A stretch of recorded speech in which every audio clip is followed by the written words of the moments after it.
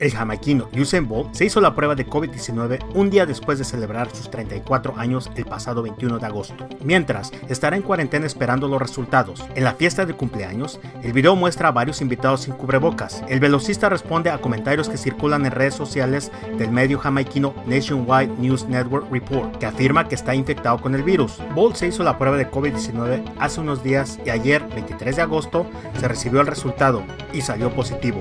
Fue lo que reportó el medio. Good morning, everybody. Just waking up, and like everybody has checked social media, saw that social media saying I'm confirmed to have COVID-19.